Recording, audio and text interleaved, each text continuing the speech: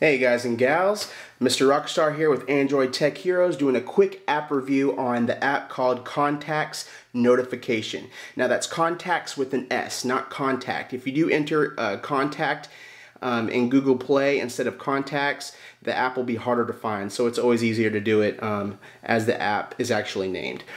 You want to go into Google Play and download it. After it's downloaded, it'll be in your app drawer. You want to click on it. It's a little green app, and it'll take you to this menu. It's a fairly simple menu, or a fairly simple app to use. There's no menu option. What you see is what you get. It's one page, and what this basically allows you to do is put your contacts in your notification window, like right here, as you see. These will be pictures, and you could just click on them, and it'll dial a number, or click on the person for quick access, and it'll send a message. You can choose what you want it to do. And there's 4 easy steps. The first one is you click on the contact button, what you want it to do.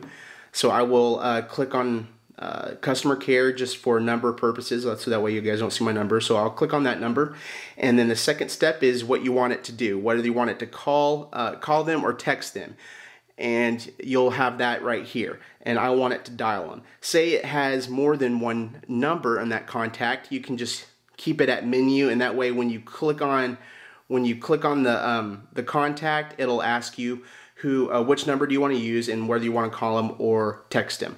But if you don't want to do that, you can actually tell it specifically what number to call or what number to text message. So let's just do the first one, to dial them, and then you can do that with the rest of your contacts. And the second or the third step would be to update it. After you found out all of your contacts and what you want them to do, you hit update, and you should feel a little vibration.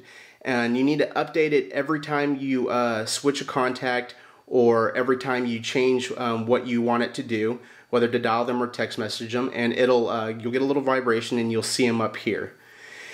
And the fourth step is the X's is to delete them. As you can tell, I just hit the X and it deletes the number. I got to hit update to make sure that it deleted, and it deleted. And there's a couple of notifications down here. This is to disable the app, to completely stop working. These down here is I have this one ticked. It says don't show notification icon, and I'll show you what it does. And when you first open the app, it'll always have that little person up there in the left hand corner of your notification window, your drop menu, and I don't like it there, so that's why I kind of just tick this and hit update, and it'll disappear. The second one says don't show toast, and the third one is don't start at boot, which is pretty much self-explanatory. Fairly simple app, guys. Let me show you guys again so that it works. I can just do AT&T customer service. I want it to dial them. Let me update it. And I will shut off my phone. I'm driving down the road. Need to call someone real quick. Oh, there's the notification. Sorry guys, and then I just hit it, and it'll dial it immediately, and you can see that it's dialing up here. Really cool. So really cool app, guys. I hope you guys enjoy the app.